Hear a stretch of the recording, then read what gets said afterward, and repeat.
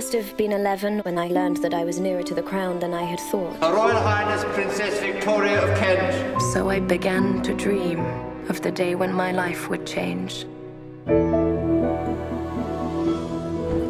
And I prayed for the strength to meet my destiny. I pass the royal authority directed to that young lady. From now on, everyone will push you and pull you for their own advantage. You are unprepared. And whose fault is that? Should you ever need an ally, you have one in me. His Serene Highness Prince Albert. What is it? Don't you like her? More than I dared hope. There will be more than one vulture to contend with. Who controls the young girl most? Who controls England? I have no say in my own palaces. I am king! You will sign this order. I will not! How dare you! If you think that I will ever forget that you stood by and watched him treat me thus, you are dreaming. Sometimes I feel quite alone in the world.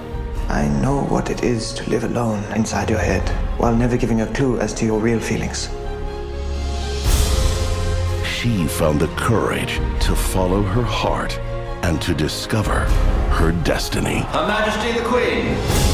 Do you ever feel like a chess piece in a game being played against your will? Do you? Constantly. Then you had better master the rules of the game until you play it better than they can. You don't recommend I find a husband to play it for me? Not for you. With you. Based on the true story There are plenty of people who will expect me to fail. Then they don't know you like I do. of the young woman who ruled an empire. You have courage and heart. You're stronger than you look. Do not lose faith in yourself or your people. Your honesty will take you through the storm. And the passion that ruled her life. God save the Queen! God save the Queen! God save the Queen! We will take care of each other, won't we? Always.